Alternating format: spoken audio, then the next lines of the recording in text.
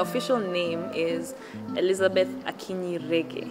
My stage name is Sikin. I went to school here. Brookhouse was the school I went to. I went to university at USIU, where I got my BA in psychology.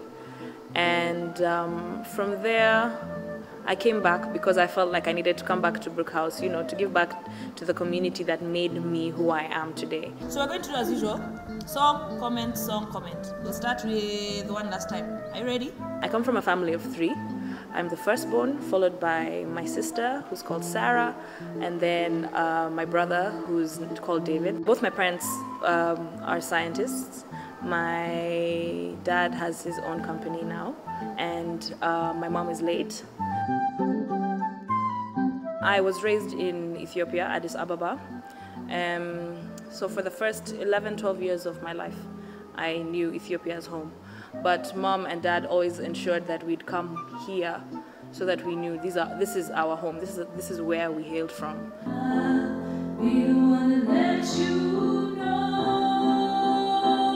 I think I've loved music ever since I was born.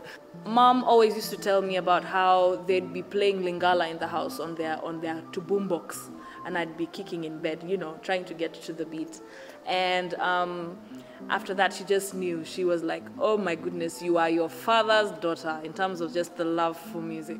I was a very athletic and musical person when I was in school. I think that really scared my parents because they were like, okay, she's focused on her extracurricular activities, but what about her books? And my books weren't suffering. I was also a very studious person. When my dad actually came and saw me perform live for the first time and understood what it was, I think he was amazed because he didn't really know how good I was. My father was the one person who actually made me understand that in this life you really need to work hard for what it is that you want. Even if it's these competitions, even if you win, it's not guaranteed that you'll be successful in your music career. He's been one of my biggest supporters throughout this journey. And he's always like, Mama, have you done the show this week? Send me the links, let me share it with my friends, let me share it with our family. And I really love that. And it's really funny because he also gives me advice based on my performances.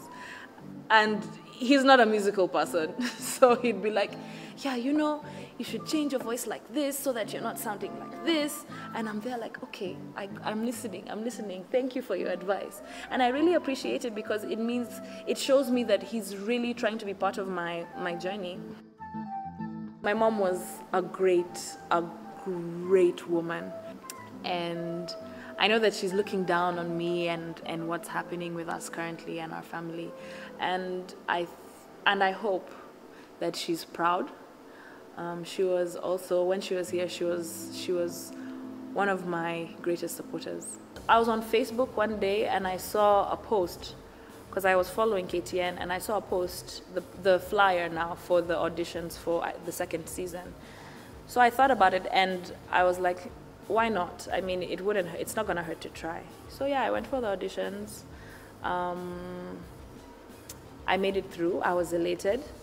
Went for the 2nd round, made it through. Then we chose the top 20 and I made it through. Then we went for the meeting.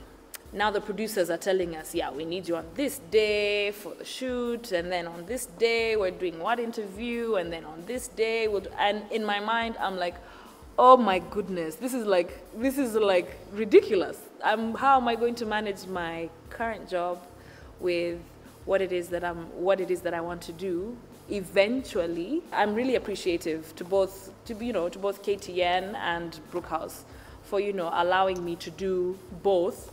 If I was to win, I would use, I guess, my winnings to help me become more knowledgeable. You know, registering myself under a musical board first and foremost, so that when it is I'm releasing my stuff, I'm actually getting royalties, you know, from what it is that I'm releasing. And, you know, building relationships with people like KTN. So, I mean, you guys have thousands of shows that you use to promote artists. For example, you know, Straight Up.